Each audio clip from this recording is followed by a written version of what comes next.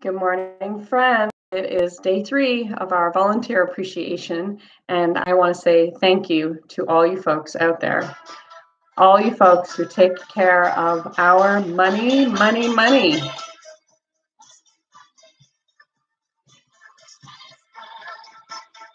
not something we often talk about, money, but it's an important job, and it is faithfully done by our finance team.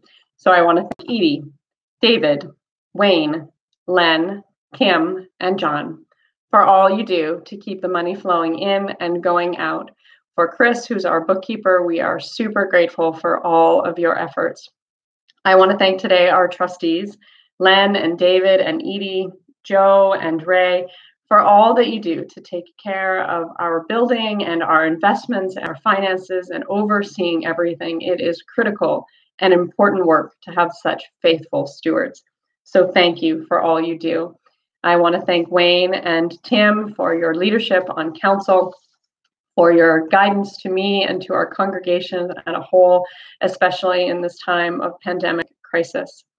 I would like to thank Yvonne and Sarah, who head up our fundraising efforts, because you bring in a tremendous amount of money. You engage our community in events that not only bring in funds, but are also fun.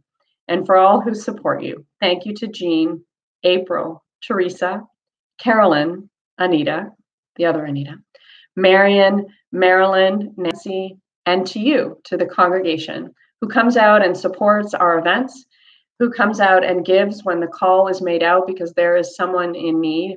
It is you who are the lifeblood of our congregation. And so I want to just say thank you. Thank you for all that you do in this volunteer work to bring money to our congregation. Thanks for all you do, everyone. We'll see you again tomorrow. Bye for now.